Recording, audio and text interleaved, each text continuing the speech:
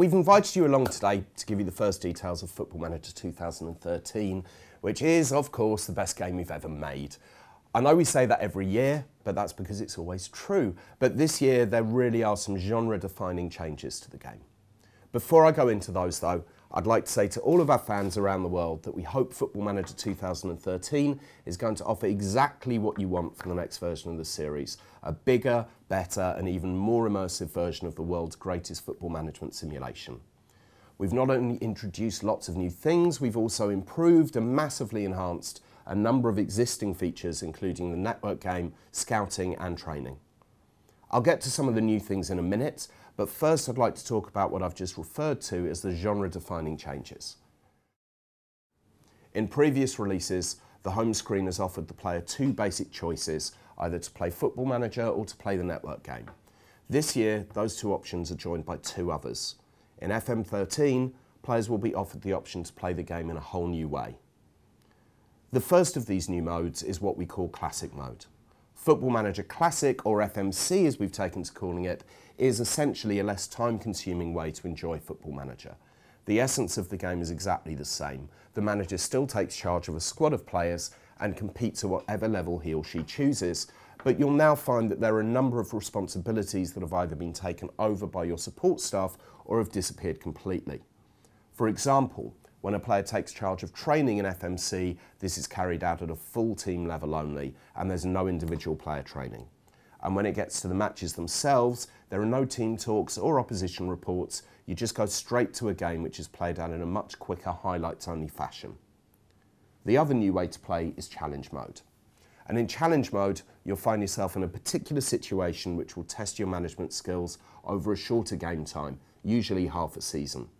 We first introduced Challenge Mode in Football Manager Handheld 2012, and it's proved to be so popular that we've decided to include it in FM2.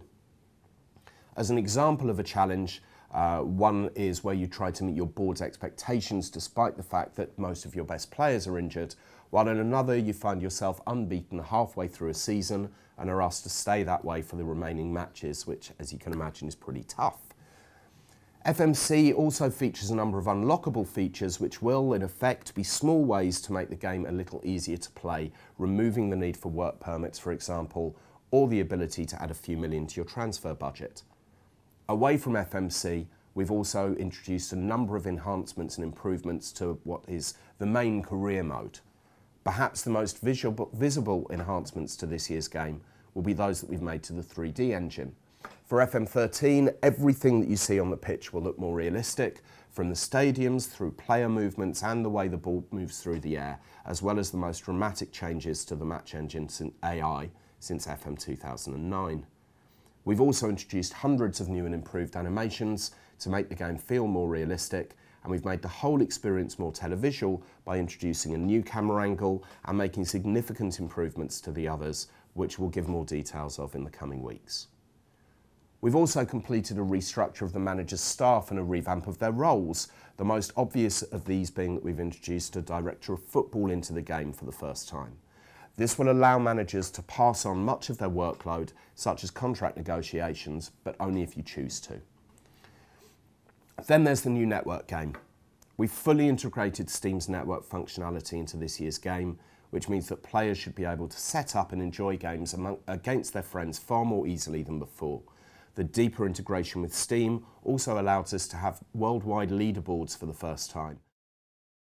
There are far too many changes for us to go into them all today. More than 900 new and improved features in total.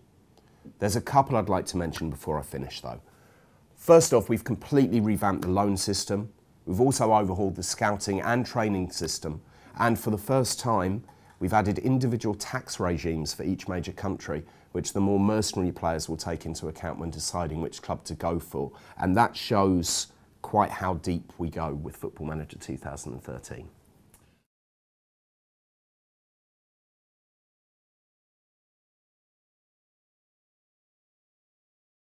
No release date as yet, because we don't know what it is ourselves, but we're aiming for before Christmas, as we always do, and I'm confident that we'll hit that.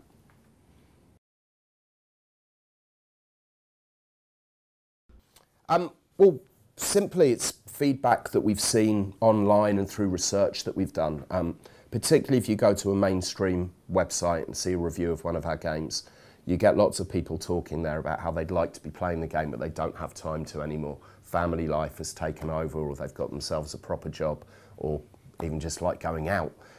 So there are also people in the studio who are in exactly the same position as that. So we just decided to do something that was going to take a bit less time to play, the idea being that you can try and get through a season in about 8 to 10 hours.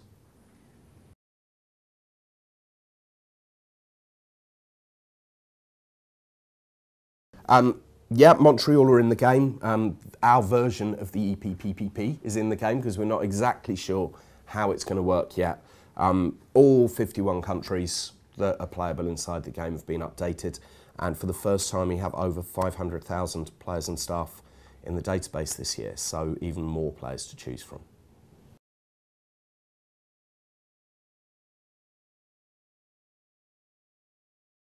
Yeah, I mean, as well as lots of new news items inside the game and more interaction, and a special way of dealing with it in FMC as well, which you'll see again in the coming weeks.